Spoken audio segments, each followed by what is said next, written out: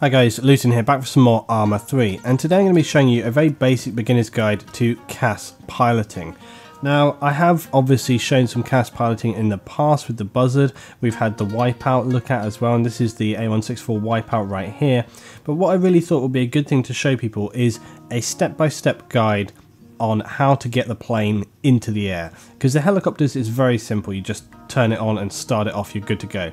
It's a little bit different with the jets, and I think a lot of people struggle. They don't even want to go near it, they don't even know what there is to do. There's no real guide to it, so I thought it'd be a good idea to just grab this and show you guys what to do. I'm starting off with where it can generally be located on the Altis server, although this varies from game to game, server to server, depending on what people are playing, and obviously I'm coming from an invade and annex standpoint. Now again, depending on the server, some people may have this available just as support, or it may be a reward that you actually have to earn in the game. This is all the more reason why it's important to understand actually how you can fly it as well, because if it's a reward, you don't want to just instantly crash it and throw it away. So first of all, you're going to go up to the plane itself, and you're going to click on this icon with your scroll wheel. That's going to get you into the plane.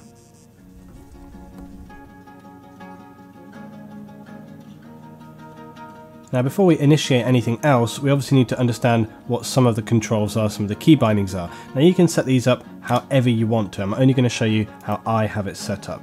So basically going here to controls, and then you're going to go down to plane movement, and this will show you all of the controls that you have going on here. So basically what I have done is I've adjusted only a few small things. Basically the nose up, what I've done is add in a mouse button there. That enables me to pull the nose up just using a mouse button, and I would recommend that you do add that if you have extra mouse buttons available. All the rest remain pretty much the same. Bank left and right on A and D, fast forward E, increase thrust Q, decrease with Z. My pedals are set on X and C, I just like to have them right there. Everything else is fairly the same. Your gear up and down is control and G, flaps up down, right control K and L, and again that's all there is to it really. Obviously there's other bits and pieces we'll talk about as well. So to begin with, once we're in this position right here, we're in the cockpit, okay, and we're going to start things off with Q, and that will bring the engine online. You can hear it starting up. Okay, so we're good to go. Started the engine up. Now what we're going to do is accelerate, okay, a little. So you hold down Q to get some thrust. You can hear it coming in, and watch the speedometer up on the top left. Takes a moment for it to kick in. I'm holding down Q, getting ready. And here we go. Now basically you're only going to want to go up to roughly around a max of between 50 to 55 kilometers an hour. Any faster than that, you're not going to be able to accurately turn. Now what I'm using here is X and C, okay? I'm using basically the pedals you can see on the back here, look, okay, to turn the plane. Because that's what's going to work. So you don't really need to touch your mouse at all at this point, okay? And we're just getting a bit more boost. You can see I'm going about 45, 50 kilometers an hour right here. And we're just going to taxi round to the main runway. There's the airbase over there. So as we come up on here, we want to decrease thrust a little, and then we're just going to pan around. Now normally you can just start off accelerating straight away, but we're just going to pull around and stop. There we go. And we're nicely lined up, ready to go. Now obviously on the top left you can see it starts to, once the engine's online, it will continue to try and accelerate, so I'm just holding down Z there to make sure we're holding in place. As soon as I let go of Z though, it's wanting to pull away all the time, basically when we're going. As I say, you've got all your controls down here that you can look at, but obviously we know these on the top right and left with the UI. You can zoom in here as well, you can see your Gatling cannon selected. This is your pitch, roll, speed, gear, you've got your altitude and so on and so on. Obviously up to the top as well, important to note those compass points right there, so we can see that this is going to be off to the north, I believe, if I can let go. Yeah, but anyway, basically important to know, so north, west, east and so on, so you can designate points around the compass for people on the ground and give them bearings as well. Anyway, we're ready to go. So basically when we're ready to go at this point, we're going to want to check flaps are up, which they are, otherwise it would say flaps up on here. If it says flaps down, that's giving you the option to put flaps down, so they want to be up. So flaps are currently up. Gear is obviously down right now. We'll remove that when we get into the air. So we're just going to start off and hold down thrust on Q. So off we go, thrust is down on Q and we're good to go. So basically we're going to keep building speed up along here. There we go. Going to keep increasing speed until we hit about 200 kilometers an hour or thereabouts. So we're getting up there now, 190, and then we can just lift up a little. And all I do there is just touch the mouse button for nose up ever so slightly. And you can see we're rising up. Now the Wipeout weirdly has this tendency to dip down, so you're kind of constantly fighting against it. You can obviously use your mouse here up and down, okay, to control, so you can always sort of, so if I let go of the mouse you'll see what happens. See how the plane gradually starts to dip, and if I don't touch anything it'll actually start to nosedive. So you kind of constantly need to just keep it level, okay? And again, looking here, you can obviously see on your readout sort of how level you are. So we're actually going up right now. It's going to be level, we're about here. So we are in the air, but we've got a few things left to do. Still got our gear down, so we're going to raise that up. Okay, and you can do that using the scroll wheel here. You can just go gear up, or you can do the better one, Control G. And that will raise our gear. Now we're ready to operate. And that's essentially all there is to it, to getting it in the air. Now once you're in the air, of course, you're going to want to be able to maneuver around. And again, you can use your X and C. Now you can see if I'm controlling these at the back here, this will make a turn for us. A very, very gentle turn, but a turn nonetheless. Now again, very much like with the helicopters, you can get used to practicing, okay? So you can just practice, okay? You can get used to doing things like turning and then pulling around. Very straightforward to do that. Nothing difficult at all. So all we do there, okay, is we're literally just going to turn the wings using the mouse or the A and D, so roll like this. Okay, you're going to go to a half roll, and then you're just going to use the nose up on the mouse to pull yourself around there. So again, what you're going to do is you want to keep up enough speed as well, because when you do these hard banks you'll drop a lot of speed. You're just going to do a half roll to there, like so, and then you're just going to pull around. You can even move your mouse around as well if you want to do it that way, so you can push up, you see. You just push up, push up, push up. And again, if you want to get a harder turn whilst you're doing that, you can often hold down C as well, give you a little bit of extra boost, so if you want to do like a really hard turn. Now the other thing, of course, is a loop. Now a loop can come in handy. Let's say, for example, that there is an enemy target right here on the end of this peninsula. Okay, I think there's a little shack right there I can see. So let's say that this little rock, I think it's a rock actually, but let's say that that rock right there is our target. We're coming in to hit. But we've got a few hits on there. We didn't finish off completely. We're going to want to come back around on that target. So all we're going to do at this point, we're just going to go into a loop. We're just going to get some good speed. We're just going to go straight up. And all I'm doing right there is just holding nose up. Okay. And as we come back around, we're just going to do a full roll back around. Find our target, which is right here, and light it up.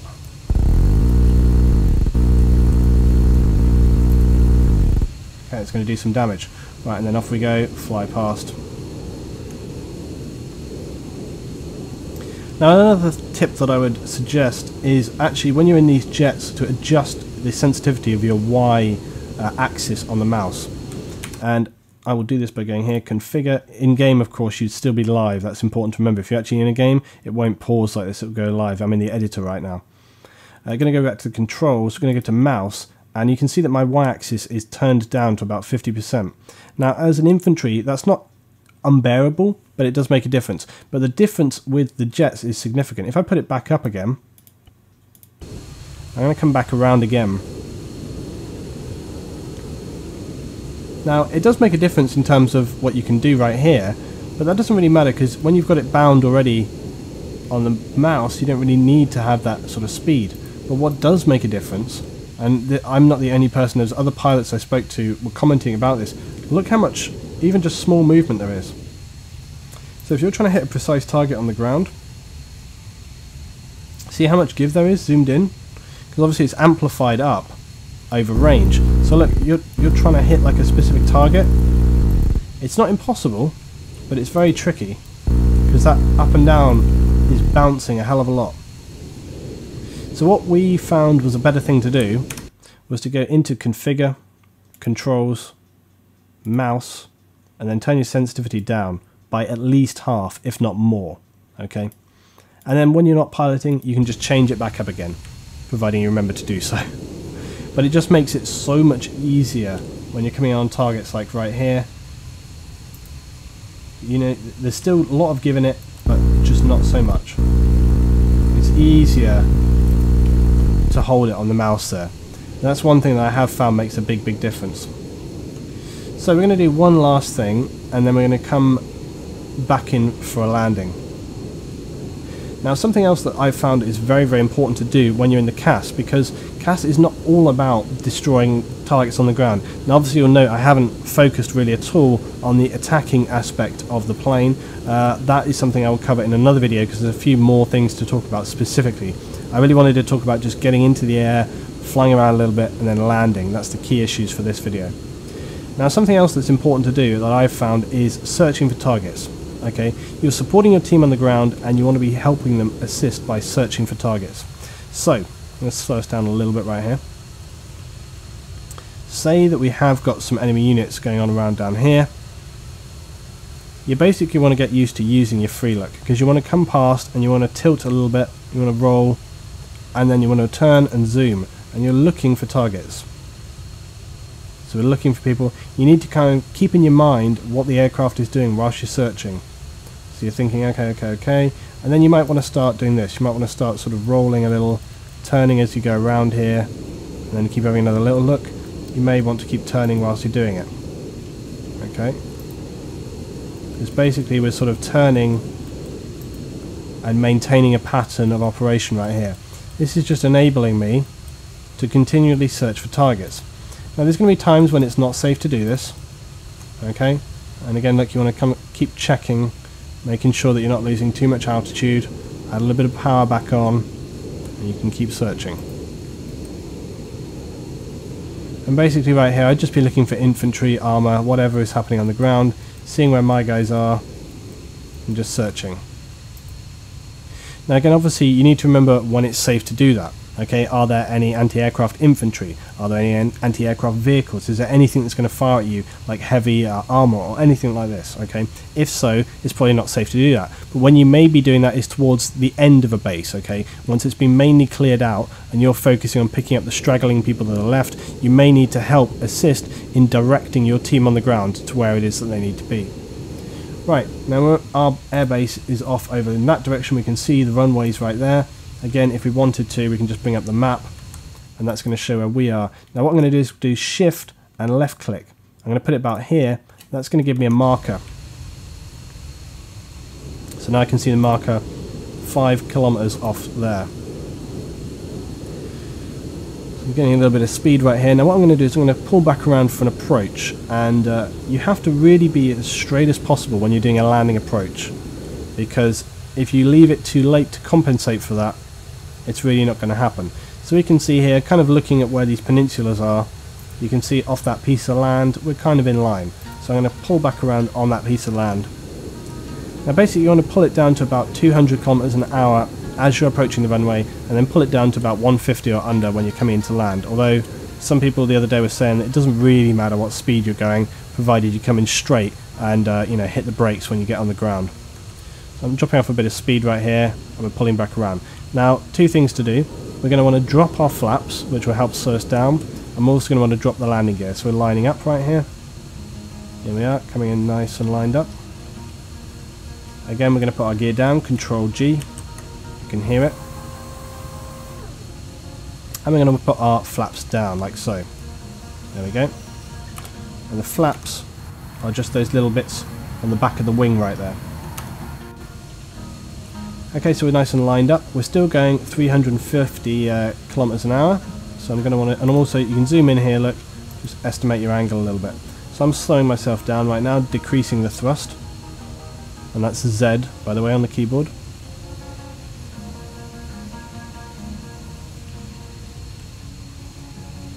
And then we're just coming in for a nice landing right here.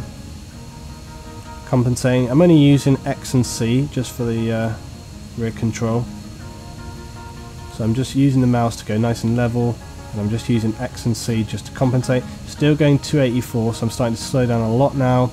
A lot more. And again, like the guys say, it doesn't, you know, if you can get it down to like, here we are, like 200, 180. Just compensating with the mouse, keeping it nice and steady. Coming in, lift the back, lift the back, lift the back, put it down, and we're on the ground. Nice and easy, nothing much to it at all. And I'm hitting the brakes, hitting the brakes, hitting the brakes. Decrease thrust on Z. And then we don't even need to go to the end of the runway completely. We're going to just pull around right here.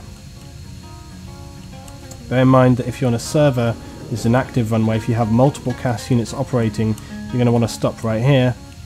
Check that the runway is clear. You might want to talk to your fellow operators in the air. Make sure nobody is coming in because they could be coming off at distance. You don't want to be on that runway at the same time. And then once we know it's clear, I'm going to taxi on round to the rearm repair section, which is further down this runway right here. And then so basically often when you're actually in combat, etc., you're going to need to either refuel, repair or rearm, okay?